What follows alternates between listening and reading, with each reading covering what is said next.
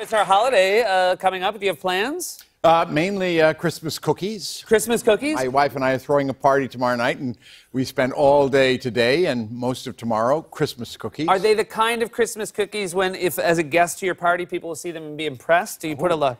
We're counting on that. Okay, gotcha. But at the moment, I'm all cinnamon, nutmeg, allspice. Gotcha. That's the era of your life you're living through. Those are your spices. That's right. This is not. Roger Ailes not a Christmassy kind of guy. It's not a holiday film. Yes. It's opening during the holidays. But do not mistake it for a holiday film.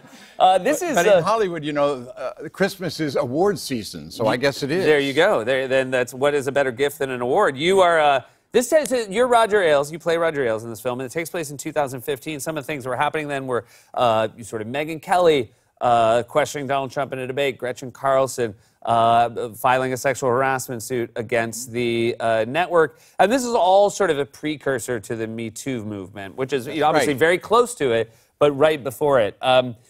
Was it interesting to sort of delve into, this is a historical piece, but it's sort of recent history. Very much so, and it was an amazing feeling to be doing a film like this that is so much at the center of everybody's consciousness these days. This really was a kind of origin story. When the Harvey Weinstein scandal came along, that's when the dam broke. Well, this was the hole in the dam. Yeah. It's just, and an incredible, it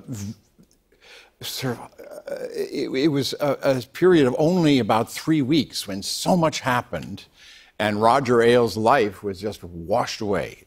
Karma caught up with him. You say that karma caught up with him, and I think a lot of people would agree with you. No matter what you think, obviously this is a guy who built an empire, as referenced in that clip. But many people would have negative opinions of Roger Ailes. When you play someone like that, do you have to find a way to be empathetic towards them, or can you play someone hateful and as an actor be hateful as well? Well, I've thought about that a lot over the years because I played a lot of villains. I always say I'm on the side of whatever character I'm playing. It's just a matter of sort of plumbing the depths, trying to empathize, look inside, and what makes that person tick.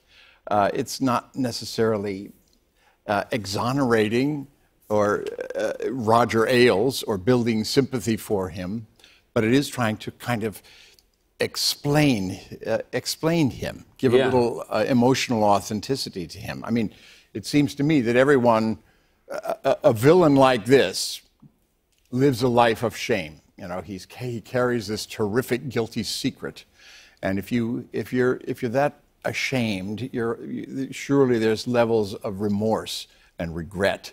That's kind of what I look for. I mean, it's just a kind of conflict inside the character. And for someone who, built a television empire, there's not a ton of, was there a ton of tape for you to go on? Was there a lot to, for the purposes of research? It was very hard. I found what I could, but Roger himself, I don't think he liked to be photographed. Otherwise, I could have found a lot more.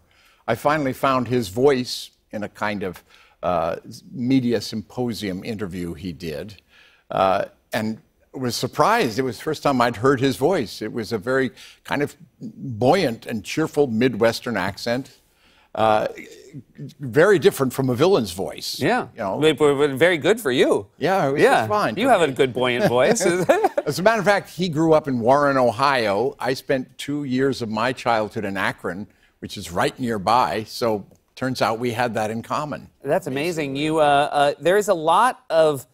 was it your neighbor that knew him, or you had a friend who used to be his neighbor? What was... No, not neighbor. I know. Yes. Our mutual friends, Bonnie and Terry Turner. Oh, yeah, of They're in Cold Spring. Their property abutted Roger's. And Bonnie told me that one day in a diner, she saw Roger Ailes eat an entire meat pizza. Wow. I never even heard the phrase meat pizza. Yeah, certainly. It seems like a special order, maybe. Yes. Yeah.